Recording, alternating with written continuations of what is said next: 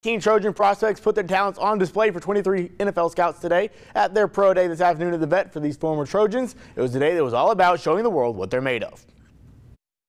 It's crazy, you know, been here for, like you said, 6 years, had some good times, 2 championships on this field, but it was awesome coming back out here one more time with the guys that I left out of here with. Our motto just the past couple of days has been just go out here and have fun. So I think we did that, and I think everybody showcased what they could do. Watson was one of many Trojans the scouts didn't get the chance to see at the NFL Scouting Combine, but one Trojan that was there was Kamani Vidal. He had a standout performance in Indy, and scouts have taken notice. It's kind of funny because a lot of the scouts will say, I can't find anything like wrong with you. Like you don't do anything wrong. So you know, it's a good thing to have. I'm feeling great. You know, I did everything possible. I feel like I did everything to the best of my ability.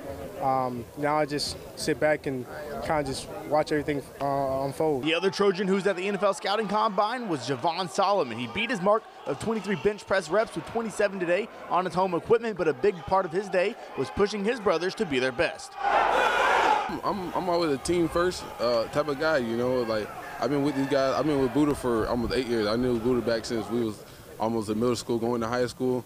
This relationship I done built with Richard and AJ along the way is just meaningful. So, you know, it's easy to cheer for guys like when you've been with them for 5 years plus, and you know their story, you know their struggles, you know their background, you know where they come from, and you know what they want to achieve.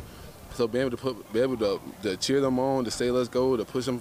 I've been there for 5 years, so I'm just carrying the torch. Solomon's partner in crime in the pass rusher group, Richard Jubinar, was excited to see his guy perform. That boy is insane. Came into the bench and just skyrocketed and went insane. You know, he's definitely a very good player, not just a good player. He's an all-around athlete. You know, an athlete like him, you know, strong and that could dunk a basketball like crazy and grab it like a freaking tennis ball. It was love, you know, being able to come together and play one more time. Hey, it was a blessing, man.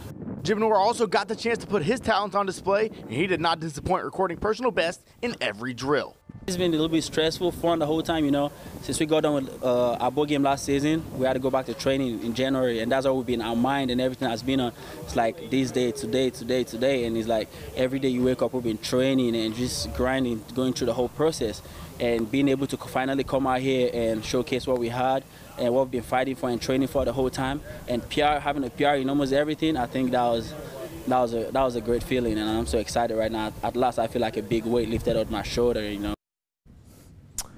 Now it's waiting time here for the men of Troy, looking towards the NFL draft on April 25th to see if their efforts yield the results that they've been working for.